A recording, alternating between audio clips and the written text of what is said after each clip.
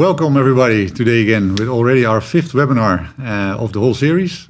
My name is Leon Stille. This webinar is by the Energy Delta Institute in the New Energy Coalition. Today we're going to talk about the North Sea region, the North Sea energy region, the effect on Corona and on the energy transition in general and what the role is of the North Sea. I'm joined today with my colleague Miralda van Schot from the New Energy Coalition. She's a project manager. And with Rene Peters, who is Director of Gas Technology from TNO. They're both very well versed in the North Sea energy projects, have been working on it for a long time. So I hope you guys can enlighten us a little bit on the status of the North Sea energy region and how this all is evolving with respect to Corona. Rene, can I give you the floor to start? Yeah, okay. First of all, thanks for the invitation, Leon. No problem. And I think that theme is very important because the North Sea is really where it's currently happening. The whole energy transition is happening live at the North Sea, because while the oil and gas production is diminishing, offshore wind is coming up and being developed, as we all know. But there's a lot more happening on the North Sea, so I hope we can tackle this in the next hour. I'm sure you can. Right? Maybe it's good to look at this sheet first, because of course we're moving from a grey energy system towards a green energy system. And that's not only on the electrons, where we're moving to renewable energy from wind and solar, but we also need green molecules. Yeah. And hydrogen is one of the green molecules that we will need in the future. And as we know, it can be produced from green electricity, but it can also be produced from natural gas or even from coal. And if we capture the CO2, we still have decarbonized energy, and we call it blue. Blue hydrogen. That's the blue hydrogen. Exactly. So, and it's important to realize that in all these colors and all these different energy sources, whether it's molecules or electrons, the North Sea plays an extremely important role. Because it's not just for producing the electrons, the green power from wind, which we will use to produce either green electricity or green hydrogen. But also for the blue hydrogen, we have CO2, which we need to capture and store. And at least in the Netherlands, we can only store the CO2 in the offshore depleted gas fields. So we need offshore infrastructure to store the CO2 and enable the blue hydrogen to be developed in the nearshore areas. We'll get to that. That's an intermediate, so the blue is intermediate, and afterward we go to the green. Definitely, it's an intermediate, and we will need the CO2 storage for this intermediate period until we have so much electricity from green power that we can transfer it into hydrogen. But even on the grey part, we're still producing natural gas at the North Sea and even oil in other areas. We can reduce the emissions of methane and CO2 from this production process by using green power to, for example, drive the compressors or drive the facilities on the platform, and thereby reducing the emissions on CO2. So in all aspects, all colors of energy production, the North Sea area is extremely important for the future energy system. Okay, good, nice. Hey, just one question in between is that you mentioned the gas fields as well. Like, is this force is still going on? But do you know how long this production is still viable for the North Sea? Well, clearly we're in decline. Most of the fields in the North Sea are the small fields. We also always compare it with the Groningen field as the big field. But there's plenty of small fields in the North Sea which are all in decline. That's not completely true. There are still new fields to be developed. So actually, also in the North Sea on the gas phase, we're in a transition. We have depleted gas fields which are close to decommissioning and closing, but we also have some new developments and new fields which can come on stream if the investment climate allows actually this. We'll get to that later probably as well. Exactly. So we're also in the North Sea in a sort of a transition phase on the gas production side, but there's still enough to be produced, enough to be discovered and to be developed. And even with the current production, we can move on for the next decade at least, maybe even more. But if you add all the exploration potential which is still there in the North Sea, the production could go on well into the 40s. But that all depends on the investment climate and the willingness of the industry, of course, to explore and develop new assets. And the political climate as well, right? How fast this whole transition is going. Yes, and we'll get to that probably as well. Good. But at the same time, we're already now removing assets at the North Sea, and I made an overview here, which is from the World Energy Council analysis on what is the status of decommissioning in the North Sea, and not just in the Netherlands, but also in the countries around us, the UK, Norway. There's, of course, a little bit in Denmark and Germany as well. And as you can see, there's a huge investment needed to decommission all these assets, which are partly platforms, partly subsea installations, mostly in the UK and Norway, but also pipelines, which may have to be removed. That's not certain for every pipeline. And the cost estimates are huge. Only in the Netherlands already 7 billion euro estimated by Next Step, and 5 million on top of that if we would remove all the pipelines. That's actually both onshore and offshore.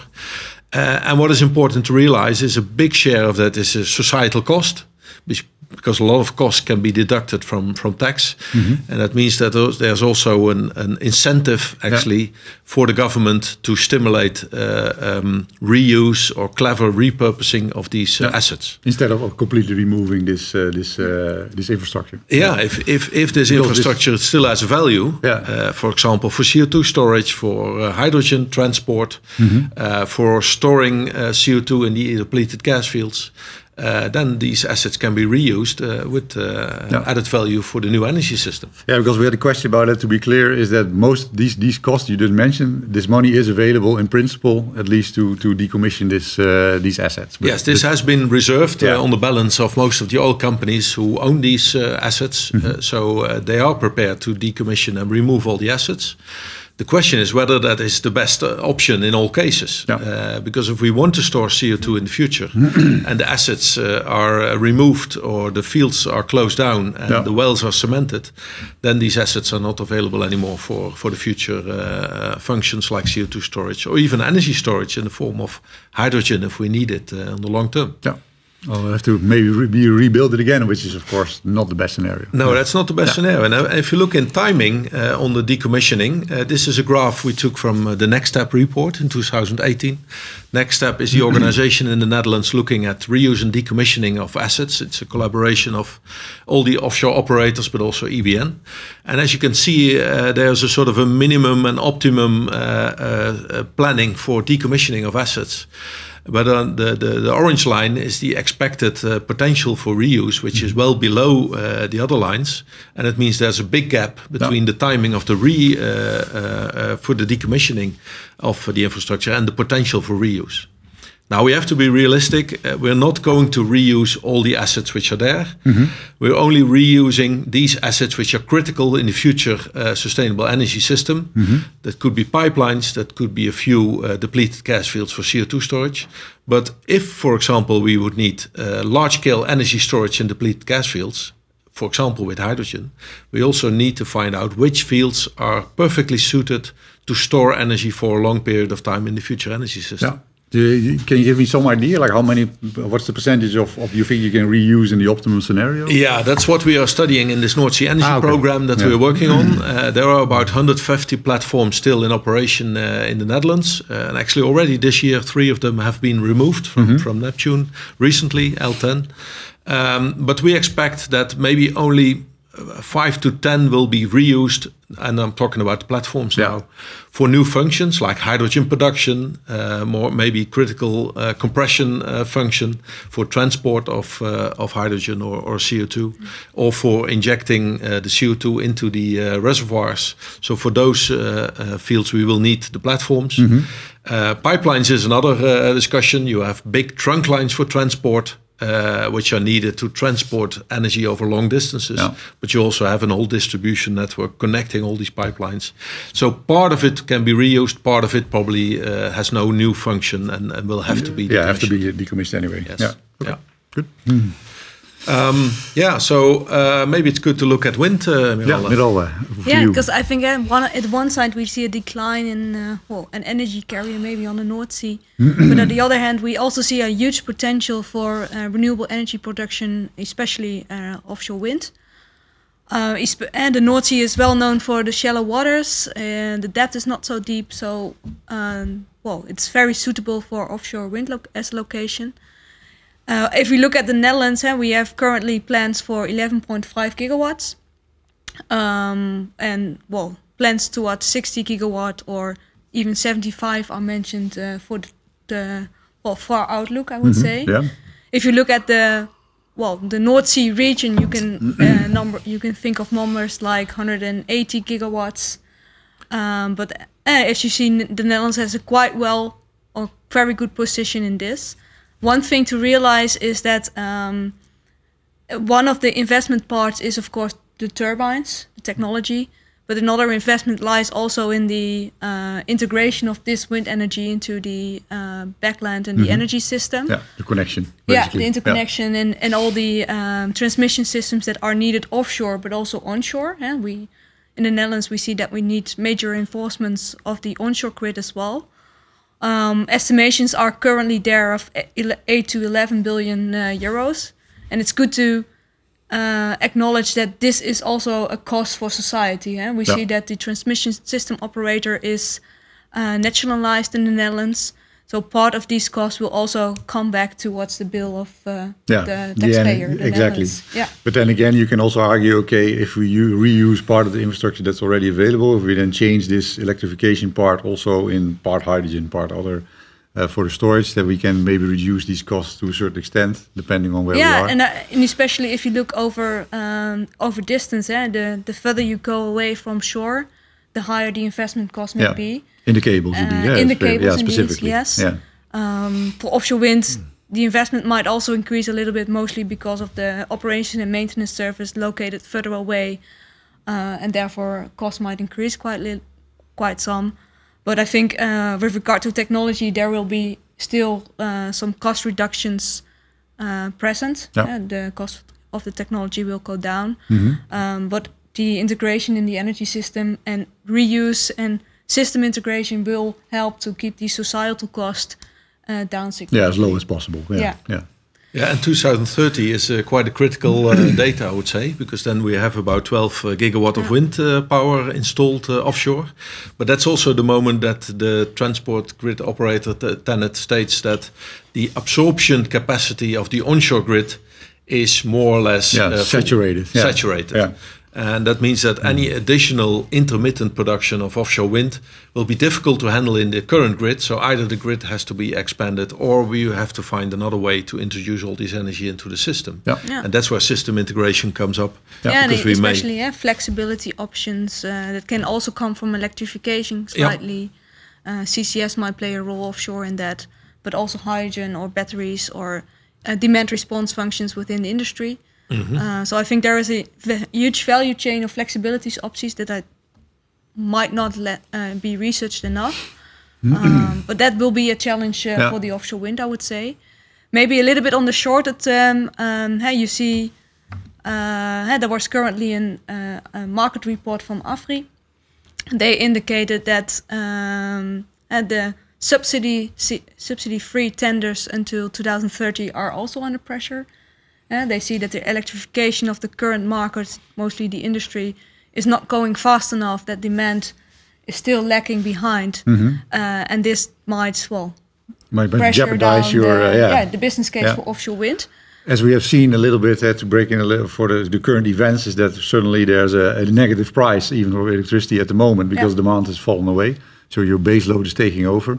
And it's even with the corona crisis, with the corona, lower demand. I think it's a little bit, you see it more significant probably than expected. And on the short term, Vattenfall has won the Hollandse Kust 1 and 2 tenders. So they could have a economics of scale advantage also for the Hollandse Kust 3 and 4. But they just see at this time they just see the risk being too high to join the tender. And I think that's at the current stage a very short-term risk maybe towards the competition in the offshore wind field. Yeah, but also a risk to further, I mean, now it's maybe short-term risk, but in the end, somebody needs to make money out of it. Also the people that set up these farms. It's not only short-term, I would say. No, it needs to be a business case that is attractive in the future as well for us to enable this energy transition based on wind. And it's getting more and more complex if we move further away from shore. Until 2030, the wind parks will be, let's say, within 100 kilometers range from shore. But beyond 2030, we will move further offshore, which will increase the cost of installation, increase the cost of maintenance and inspection. And also the cost, indeed, societal cost of transporting all the energy to shore. So there's really a big challenge to get all the future wind parks installed. You need to figure that out together. It's good to say it is still an important key also into the transition towards greener molecules and it's a missing part that we still need. So also if we don't solve this issue or don't get the business case around for offshore wind, it's also the whole value chain will harm from this. Will be not collapse, but be harmed. Yeah, maybe to skip ahead a little bit because I know it's coming up, but it's like this. How do you see this with all the countries surrounding the North Sea? So is there a master plan? Are we have to all these aspects that you both mentioned, like system integration, working together, connecting the grid lines? Where do you do storage? Where do you do generation? How does the industry evolve with that? It's of course not national Netherlands only. We could help each other in that sense as well. Yeah. Maybe to start with that, I think there is no master plan yet. What you see is that on ministerial level, they started in, I think it was 2017, with the North Sea Energy Corporation, where on ministerial level they talked about how can we make interconnections, can we make sure that we can connect the wind farms together. And this process is continued for now. But on a national level, I think I can say that we are quite far with the system integration perspective, and that we are seeking more and more collaboration with other countries, but that we are ahead with this. I'm not sure. Yeah, I think if you look at the oil and gas business, they don't bother a lot about borders, except of course for regulation and permitting and things like taxes, that. But there's interconnections. There's I mean, a company like Shell is working cross borders over the whole North Sea. If you look at the renewable energy, the wind side, that's always connected to the country where the money comes from. So also all the energy produced from offshore wind is being transported back to the country where the public money is invested. That makes sense now. But if the future wind parks will be subsidy free, and it's maybe geographically more interesting to bring the energy to another location, maybe even to another country, why not cross a border and look more on the North Sea perspective on the integration of the energy system in the North Sea? And that's of course one of the visions of the North Sea Wind Power Hub also, to have at the Dorsbank one island, or maybe in the future multiple ones, which connect countries to distribute the power produced with offshore wind to the North Sea countries. And of course the next step is not only to look at the electrons in the wind power, but also to look at hydrogen as a way to the other parts of the energy system. 80% of the energy system at the moment is molecules and not electrons. So in the future we envisage that actually the whole North Sea as an energy system should be looked at as an integrated system. Whether we have Brexit or not, whether we have Norway as a member of the European Union, we have to look at this as a North Sea basin, or one North Sea basin as an energy source for Northwest Europe. That's I think very important. Exactly, because we share it all, of course, and the energy transition also does not know any borders actually. And there is emissions. And there is a lot of value of thinking cross borders and thinking on systems and not just on sectors or on regions only. I can give an example. If there's platforms who could benefit from getting renewable power to electrify their platforms, but they're at the border, and at the other side of the border there's a big wind park. And the wind park has excess electricity, but it has to transport the electricity back to shore of the country where it's positioned at, while just 5 or 10 kilometers cross border there's a platform who could use this electric renewable power to decarbonize their processes. And that could be a big benefit, but it's not allowed at this moment. It's more difficult. So we have to look at it as an integrated system in the North Sea. Clear.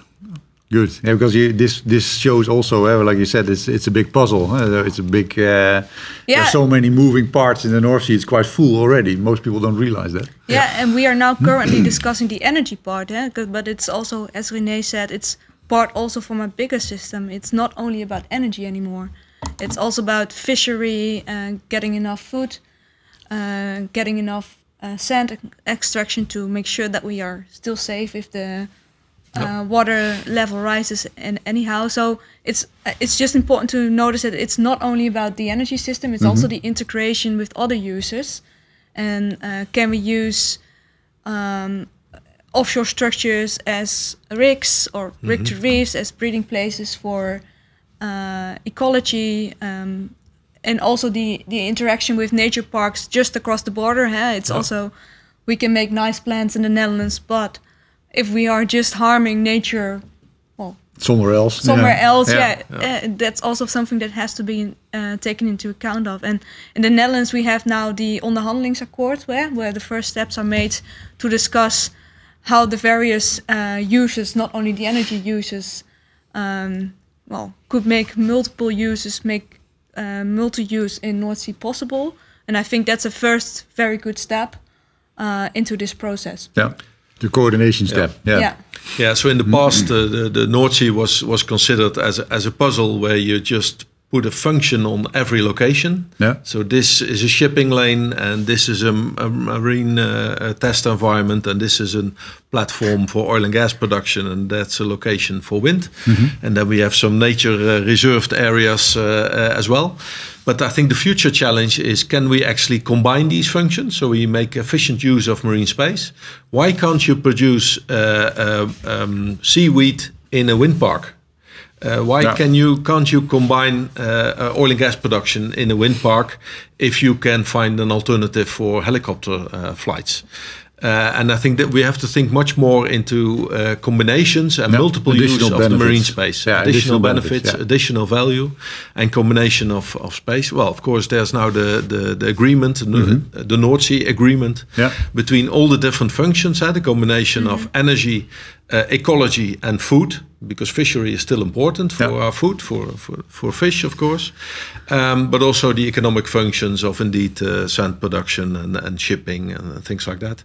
And then on top of it, the energy, which is a challenge on its own, because the energy is in a transition from oil and gas to wind. And that big puzzle we have to solve.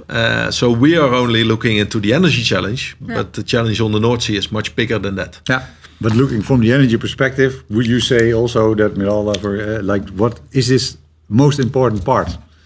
Is this not even the space that affords us in the North Sea, the ability to reuse infrastructure?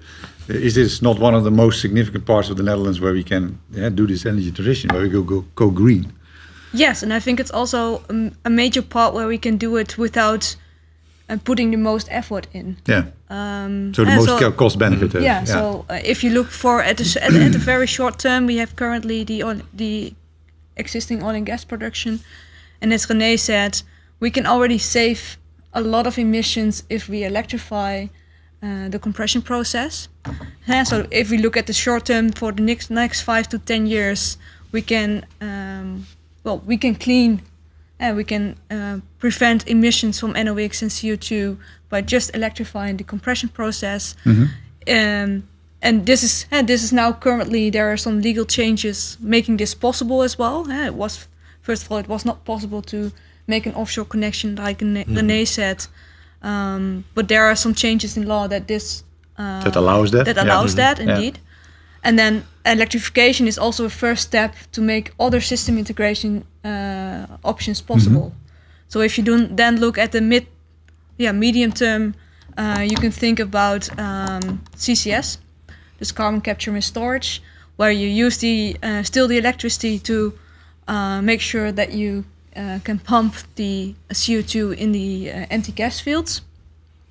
And even at the later stage, you can use this infrastructure, the pipeline and the platform, or probably potentially also an island by then, to transport the hydrogen that you produced offshore. Yeah. So I think at the timeline of integration options is the roadmap for these integration options is very important to make sure that we make the right decisions, because we have a very narrow window of opportunity, and we can only use or reuse if it's still there.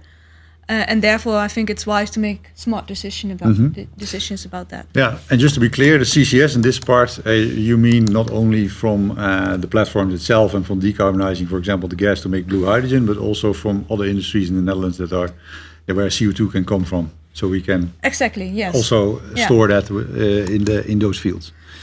Maybe just to add on that. Maybe one because CCS, of course, initially was more from the power industry, but we are beyond that to a certain extent, because there are different options for green power, for CO2 neutral power. So now we're talking about, can we decarbonize industries and other processes more where we store the CO2 in the fields? Yeah, and in the Netherlands, we're lucky to have a lot of industries very close to shore. Actually, 4 of the 5 industry clusters in the Netherlands are located near shore, of which, of course, Rotterdam, Amsterdam, Eemshaven, Delfzijl, but also in Zeeland. A lot of CO2 is being produced from industrial processes, which can partly be changed into either electrified processes or using new hydrogen, green hydrogen. But for the meanwhile, also blue hydrogen as an intermediate solution can be applied to actually decarbonize these industries. So on the long term, reusing infrastructure onshore is being proposed by Gasunie. This is the dedicated backbone for hydrogen as considered by Gasunie. But on the right, you also see the offshore infrastructure, which is there and will become available in the next decades to come, of which the red lines are the main trunk lines, let's say, coming from the far North Sea to mostly Den Helder and in the north at Eemshaven, Uithuizen actually to be explicit, and in Rotterdam. And those infrastructures could be used either to transport the CO2 from these industrial clusters to the depleted gas fields, or they can be used on the longer term to transport the hydrogen, which is produced from offshore wind far offshore, beyond 100 kilometers offshore, towards shore. And if you look into the CCS, which is actually the next sheet, you can see the key fields which are identified as potential storage options for CO2. And some of them are still near shore, like near Rotterdam. The P15 and P18 fields of TACA are well equipped to store CO2 from the Rotterdam area. And of course, the Porthos project is the first project which is planning to do so. But if you look further offshore, especially in the KL blocks, there's a lot of gas fields with huge potentials to store CO2. In total, there's about 1,700 megaton of CO2 storage capacity in the North Sea, all in depleted gas fields, which is a lot if you realize that the current cap of subsidized CO2 storage is only 7.2 megaton per year. Yeah, so we can very little. We can spend a lot of time storing CO2 in our depleted gas fields. We checked all these fields. Were they geology checked, or is this just an estimate? No. For these fields, it is checked whether these fields are capable to store CO2 and have the right conditions on injectivity and wells, and the conditions are fine to store it. It's maybe good to mention that it's not just CO2 storage like traditionally we're talking about CO2 capturing it from a power plant and then continuing the dirty way of working, let's say, and just store the CO2, but it's much more now related to actually hydrogen production, and then in particular blue hydrogen production. So it's a traditional hydrogen production from steam methane reforming or autothermal reforming in the future, but then in combination with CO2 capture and storage, and in that way enabling and initiating a hydrogen infrastructure in these industrial clusters. So it's not just Porthos, Athos, Aramis as capture projects from existing industry, but also future capacity for blue hydrogen. Not only in Rotterdam, the H-Vision project is a big one, of course, but also last week announced that Den Helder has also plans to go into blue hydrogen option, which is very attractive, I think, because there's a lot of pipelines ending up in Den Helder, which connect to these offshore fields in the KL blocks where CO2 can be stored. Maybe there's a question also from the audience, like you have this blue and green difference, basically. So first blue maybe and then green. That's basically what we're proposing, what people are proposing, also with this project. But is it also, can it be a bit of a risk that you choose, that you don't go, for example, directly to green and then skip this step? Is it cheaper, or is there a rationale behind it to do first blue and then green? Or, I think there's position for both, and it's also needed to have both, because at the moment green hydrogen should be produced from green electricity, but we don't have sufficient green electricity to actually use this for green hydrogen production, because we need all the green electricity to get rid in the end of our coal-fired power plants. So it will take a while, at least beyond 2025, maybe even 2030, before we have sufficient green electricity from offshore wind and probably also solar to produce green hydrogen. Until that time, blue hydrogen can be realized quite quickly. Yeah. And also volumes can be significant. It can be easily scaled up. It is speed. Yeah, the process. It's also is there. scale, because the blue hydrogen is scaled up quickly. You don't start small, you start big. Yeah. That's a big difference. And of course, there's also still the market and the economic aspect, that blue hydrogen is relatively cheap compared to green hydrogen at the moment. Yeah. That may change, of course, over time. But those are all arguments why blue hydrogen has its position. It will be an intermediate solution probably, but if it's 10 years or 20 years, nobody can tell. It's still pretty good. Yeah. But it's a quick way to start reducing the CO2 emissions from the current hydrogen production that we already have. Yeah. To generate the demand and supply as well that's required for hydrogen economy in general. Huh? And maybe to add to that, if we look just at the North Sea, and if we all are believers of a hydrogen economy, the North Sea might not be big enough to produce our whole demand for hydrogen. So probably there will be some ways of blue and green next to each other, or blue might be substituted by import from other countries like the Sahara and the sub-Saharan countries. So I think it's a luxury to say that we can all produce it on the North Sea. So we also need the electricity from the North Sea, and if we need electricity, we should not convert it towards hydrogen already. Maybe not everything. Huh? We will not convert all electricity to hydrogen. There will still be a high electricity demand, and there will still be, if there is a hydrogen economy, additional demand, and that can be blue or that can be import. But it's a luxury to say that we cannot have them both. Yeah, there's an urgency to have them as quick as possible. Yeah, we looked into this in the North Sea Energy Program. So what is the amount of wind power we need to actually produce green hydrogen, for example, for the current use in the Netherlands, which is about 0.8 megatons. And there already you need about 8 gigawatts. That's only for the current wind power use. For the current use. New use now for refineries and things like that. If you want to replace that with green hydrogen, you would need 8 gigawatt. Yeah. But we are currently at 1 gigawatt in the North Sea, and up to 2030 we will be at 11.5 gigawatt. And all that power will still be needed to green the electricity in our energy system. Yeah. And even the North H2 project, the new project, which was announced by Gasunie, Groningen Seaports and Shell, they have an ambition to move to 10 gigawatt in the end, which is then about the current use of hydrogen in the Netherlands. So there's a huge additional demand of wind power, which we need for producing this green hydrogen on top of the green electrons that we will need in our system. Yeah. And that means that probably also in the future we will have import of green hydrogen in our harbors, in Rotterdam, for example, of green hydrogen produced elsewhere, maybe even from low-cost solar. Exactly. Because maybe there's not enough space even to do it all in the North Sea. It could be, but it's... I think you should also realize we also have other users. Yeah. And you have to take account of nature areas, ecological function, fishery. Yeah. So there should be a good balance, and it might also be good to not do everything yourself in that sense. But I think looking at the North Sea, there's a huge potential to do part of it ourselves. But it also depends on how the demand in the hinterland develops. Yeah. Okay, clear. Maybe speaking about the offshore conversion, what we currently do within the North Sea program, we look at the potential of offshore hydrogen production. There we look at different forms, production on energy islands, production on platforms. We even looked at production within windmills at the earlier stage. And it seems then that given that the distance increases and the volumes of wind increases, that it might become interesting to do this offshore.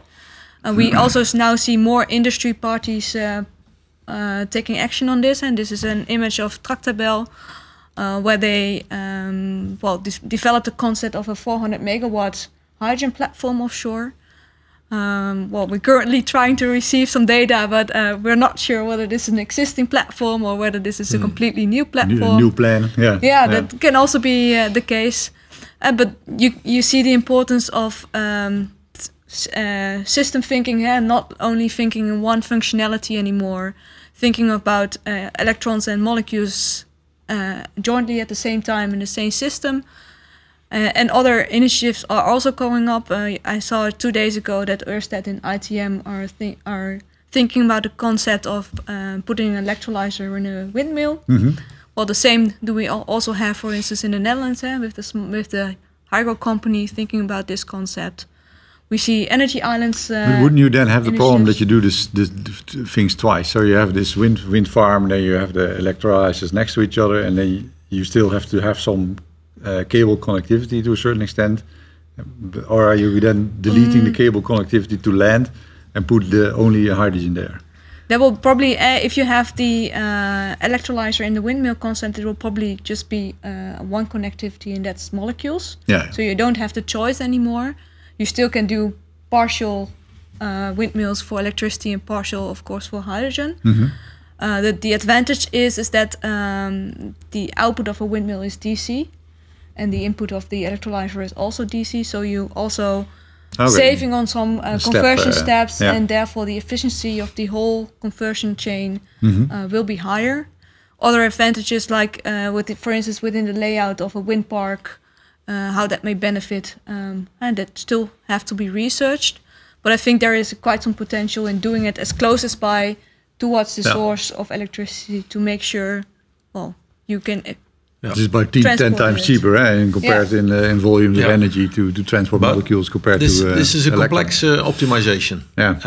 Because we're looking into integrated islands where both electricity and hydrogen could be produced.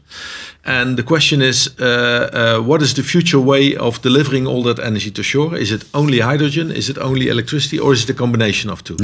And I think our current view is that it will be a combination. So the wind operator is able to provide his energy to the power market or to the hydrogen market, let's say, the gas market. And those are different markets with different dynamics, different incentives and drivers. So there could be some optimization also economically to get all the energy and the value of the energy produced offshore to the market. But for that, you need both infrastructures to transport the energy. But isn't that then a bit double? If you take the high overview that this energy transition we need to make as cheap as possible for everybody, so that in total we can do this quickly and with the less pain that we need. That if you have these things next to each other, then I'm now a bit guessing like, okay, why would you do that? And indeed, it's an optimization, but currently the power cables are only used by about 50%. Okay. Because the load factor of the current offshore installations is about 50%. It goes up if you move further away and if the turbines get bigger. But if you have a combination of hydrogen and electricity, you can use the full capacity of your infrastructure. You can the capacity of the pipelines is so huge. You should think of about 10 to 20 gigawatt transport capacity, already. And they're already there. So you can really start to optimize to make most efficient use of your infrastructure and still balance and optimize on your market value. Okay. Is there any, because there's a question about it, is there any legal restraint? What's the biggest legal restraint in trying to set all this up, with the fields, with the changing the platforms, with integrating these systems together? Do you know that, one of you, maybe?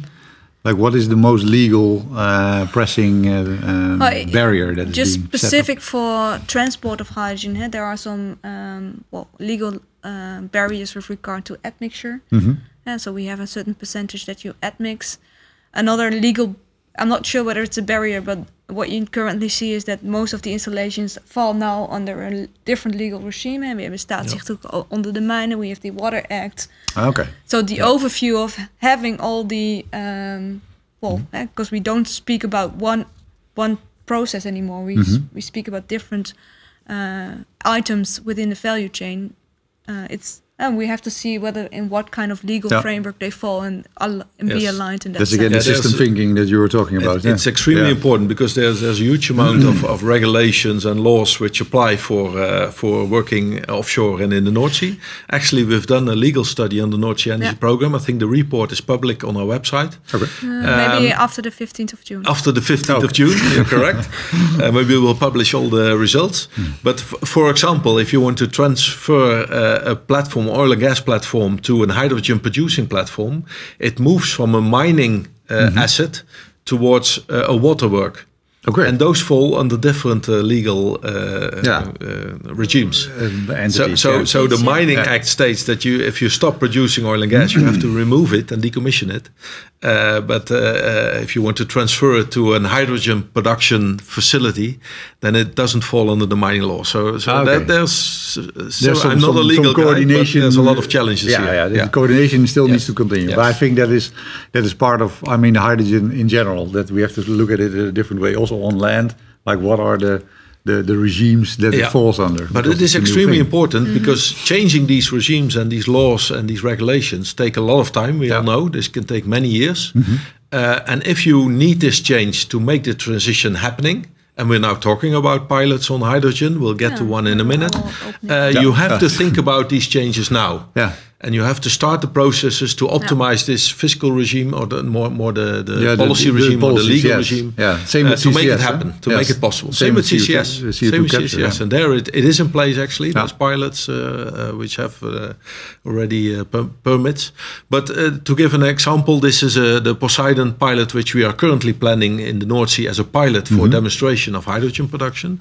Actually, it's not in a depleted field or a platform which would have been removed. This is a platform which is not that long there and still producing both oil and gas.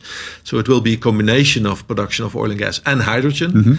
It's the only electrified platform on the North Sea from Neptune. It's Q13, just offshore The Hague. And it feeds its electricity from shore, green electricity from wind and solar power. And we will actually put a hydrogen production unit on this platform. We will take seawater, desalinize it on the platform with reverse osmosis, and then with electrolysis convert it into hydrogen, green hydrogen. And actually the green hydrogen will be injected into the gas stream, actually the oil and gas stream, and transported to another location where the gas and the oil will be separated. And then hydrogen will be transported to shore, where it will get ashore in the Gasunie transport network at Maasvlakte in the Rotterdam area. And also there's a limitation because the gas system in the Netherlands cannot allow more than 0.02% at the moment, which is of course too limited to allow more admixing in the future, which we will need. But this pilot is currently being planned and being developed just to learn about what it takes to bring hydrogen production offshore. Because of course, the next decade we will do the hydrogen production onshore, near shore, inland. But if the wind parks move further offshore, above, let's say, 100 kilometers, then hydrogen offshore becomes an advantage. And I think it's very important to get on this short time already knowledge. So maybe you have to adapt certain systems.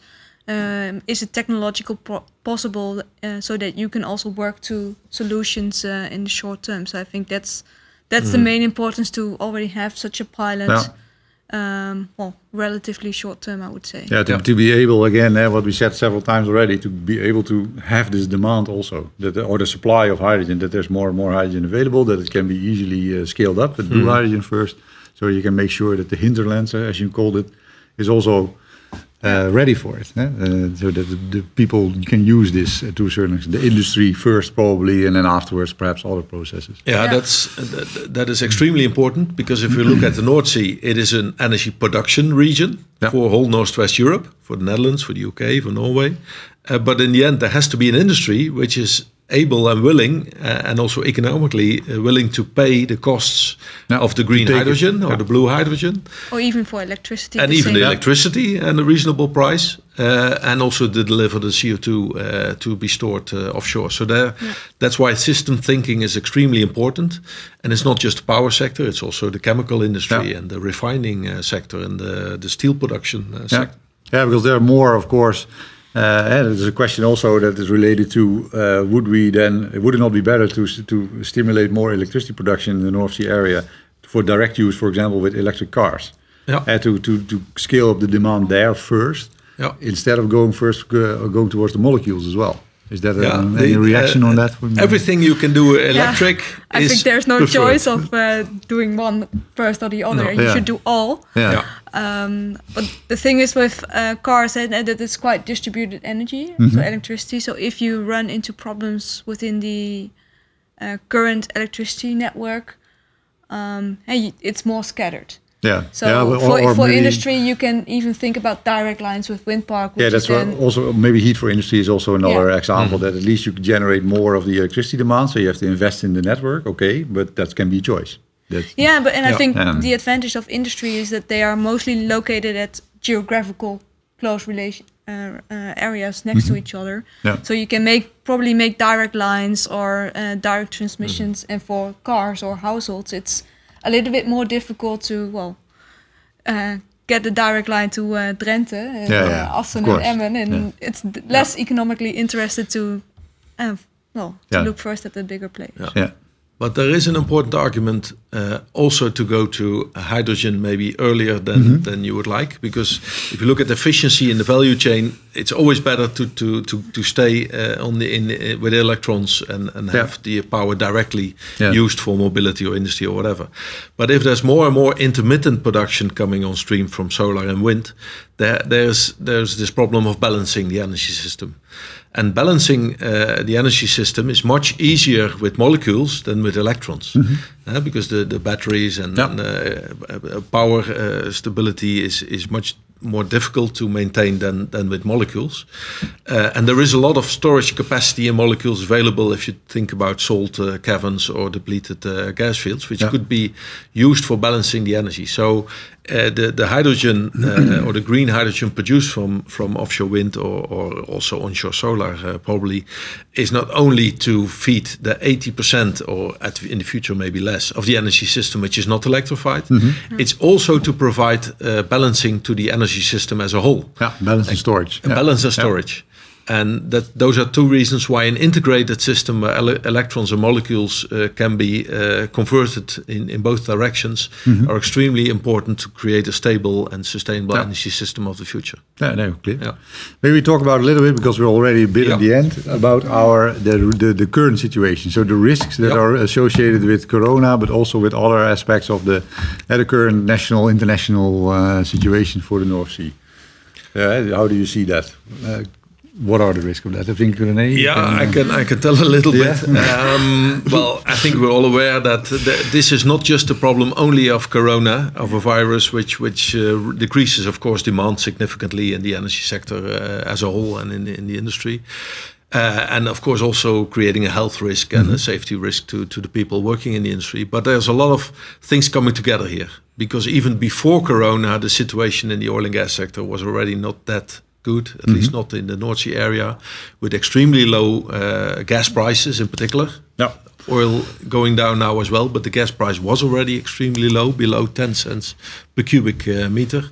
The tax incentives that are promised by our ministry have not been implemented and are still for confirmation on state aid by the European Commission, so that's not implemented, while in our surrounding countries, UK, Norway, they are much more attractive, so that actually attracts much more industry investments to UK and Norway rather than the Netherlands.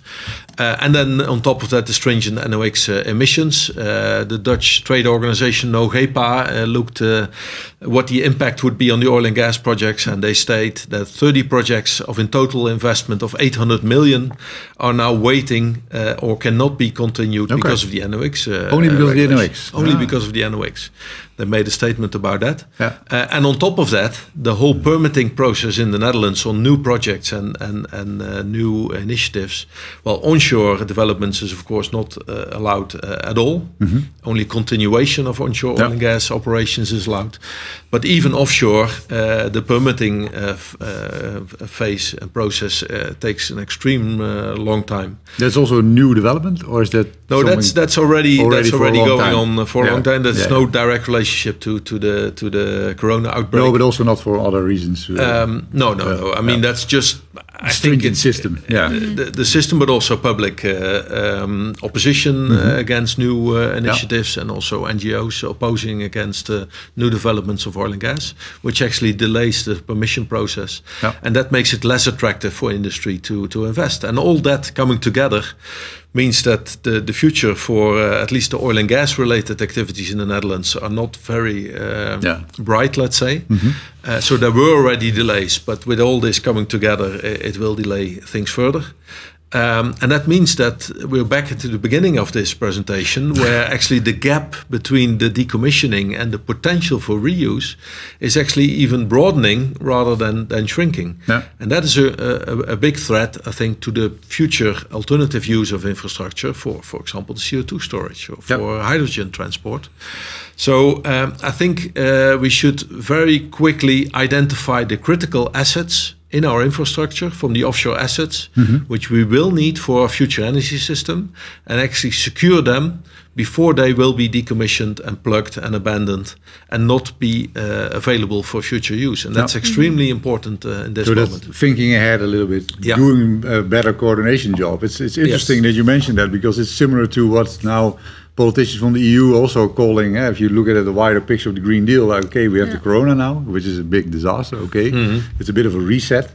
So once we are starting up again, can we not point where are we going to invest all this rescue money in? And that can be similar for the North Sea, I think. Yeah, and not only for the oil and gas part. You also see now currently for offshore wind, you see potentially a delay in the installation of offshore wind turbines, just because that certain parts of the value chain are located in the global world. So China is a major producer.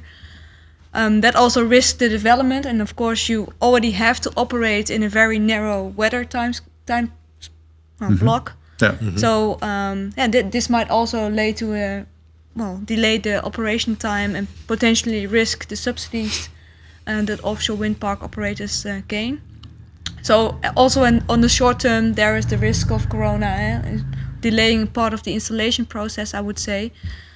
And on the other hand, the uptake of the market and what we currently see is the fact that offshore wind as a business should remain interesting for operators to invest in. And that is, I think, together with reuse, there might be chances for lowering the costs. Lowering the cost not only for the wind park operator, but potentially also for the whole society, and also maybe some more rapid increase in the installation process. Who should orchestrate this ideally? Because now everybody's looking, of course, at the national government, EU government to really, fix this problem of COVID-19, to make sure that the economy will remain standing. Also for the North Sea, we already talked about it, it's a bit fragmented. Who do you feel should be in charge of this? Is it industry more first? Is it government first? Is it somebody else? Yeah, well, we're back to the puzzle that we discussed earlier. This is a complex puzzle where electricity, electrons and molecules interfere, where industry plays its role because they have to take the investments, but also the government is of key importance because they will have to provide the infrastructure and reserve space. So I think it's a common joint problem, and that's a concern, because then the question is who's then in the lead? Who's the lead? Yeah. I think what is of key importance is that now we define our vision on how the new energy system of the North Sea will look in, let's say, 2030 and beyond, say between 2030 and 2050, because until 2030 we reasonably know how things are going to develop, and it takes 10 years anyhow to install. There are some historical lines that already in motion. So it's now important to have a vision about the period beyond 2030 and identify the critical areas and critical assets which we need to reserve. And I'm thinking of the main pipelines, key reservoirs for storage, or key sites where hydrogen production could take place, and identify those as assets which should not be removed because of the fields have been depleted or the pipelines are at a too high cost for maintaining them, and keep them available for future use. And at the same time, of course, removing all those assets which are not critical and not considered key for the future energy system. So those are mandatory still to remove. This is not a plea to actually delay decommissioning or to leave everything on the North Sea. No, identify the critical issues, the critical assets, and remove those who are not critical and should be removed anyhow. Yeah. Okay, that's interesting. But still, there's not a clear answer. I understand you can't give it like who is going to be in the lead in this. Also because you have 4 or 5 countries together that need to figure it out. We had the Brexit. One question is about the Brexit, for example. Does that have any impact on on this, you think, that on this process of coordination, how the North Sea energy system would look like in the future? Any thoughts on that? Well, would it be more difficult? I would say on the business level, I think it would not have such a big impact. And so what Rene already said, we have international players on both the electric system as the gaseous system that invest in multiple countries. So they just look at the regulations, the market conditions in certain countries, and they just decide whether or not they will join. Yeah. But more on working together with regard to, for instance, fishery. You see that fishery is an important element between the discussions, also between the Netherlands and Brexit. So also on the non-energy parts, Brexit might have an influence on how we might gonna implement multi-use. And maybe on that vision, like Rene mentioned, like how do you make this vision between after 2030, 2050? I can imagine that of course the UK is still interested in that, but that may be different. We have a lot of contact with UK and Norway in particular. Our colleagues of the Oil and Gas Technology Centre, Aberdeen, and SINTEF and NTNU in Norway. And they all are working on same issues. How to implement CCS and hydrogen and reuse and integration of the offshore assets. So that does not change. And they say forget about Brexit. This is something which is important for the whole North Sea. And we all should learn from each other and work together to get this done. Yeah. And Brexit should not stand in between. I'm sure it's difficult if you talk to fishermen. But on the energy part, small part we should work together. And I have the impression that also the UK really likes to continue collaborating on this theme. Yeah. Okay. Clear. Well, we are almost running out of time, so I think it's good to sort of you have some nice ideas. The final slides. Let's do the last takeaway from here. You can the last takeaways. I think we have covered of course these things, but let me just summarize them once again. I think, as we said also to this last minute, the North Sea is an area of multiple countries. Yeah. The North Sea countries, and I think we should think of it as one North Sea. Collaborate and show leadership in this vision where we are heading towards, and how we can optimize and maximize the collaboration between cross-border, between different countries.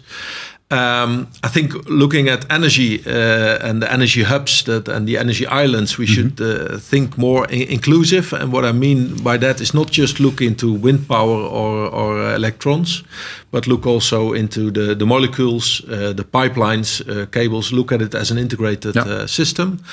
And in the past, there was a lot of sector thinking. We looked at how can we decarbonize the power sector, how can we decarbonize mobility or industry. And I think, well, hydrogen is a nice example.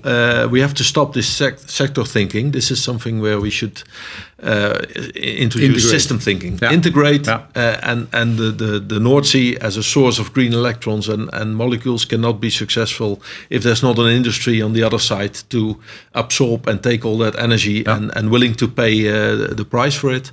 And the last thing, I think we're really ready after all these studies to start with demonstration and piloting and scaling up. We hear pilots announced every week, and every week they get bigger. I mean, last week we heard the big 40 gigawatt plan, I think, of the European Commission on hydrogen. It's great. To be honest, we're at the moment on the scale of 1 megawatt, not gigawatt. No. So we have to realize there's a lot in between. But it's very important to start work on these pilots and demonstration just to learn and experience and build trust that we can do this. I think it's a great call to arms at the end of this session. Also, nice to see that what we talked about here is indeed international cooperation, also national cooperation. Having the North Sea as one big playing field almost where we can accelerate the energy transition and then indeed work together, think in systems. I think that's a very good takeaway from this session, that we need to do that also not only for the North Sea but for the whole energy transition. So thank you again. Thank you very much for joining us with this webinar. Next week we'll have another one with Theo Vens on spatial aspects of the energy transition. And any questions that we did not manage to answer here, we'll answer them later and send it to you. So thank you very much. Thank you, Miralda. Thank you, Rene. And thank you. Thank you. Thank you. Bye.